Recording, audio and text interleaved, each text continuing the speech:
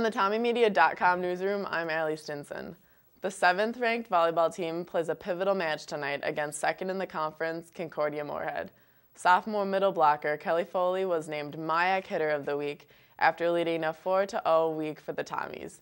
The 18-1 Tommies look to extend their MIAC lead to 2 games over the Cobbers with a win tonight.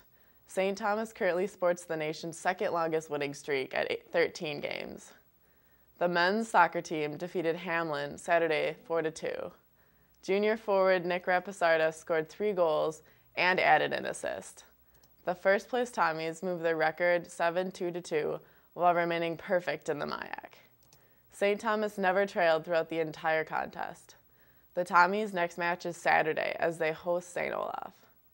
In a Saturday to Monday golf tournament, the men's golf team finished in a tie for 3rd place out of 17 teams at the Twin Cities Classic at the Elk River Golf Club. Senior Brian Parkhurst tied for 5th place out of 89 competitors.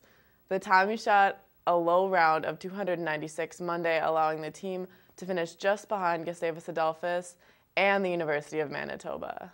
St. Thomas next heads to the MIAC Championships this weekend at Bunker Hills Golf Course in Coon Rapids, Minnesota.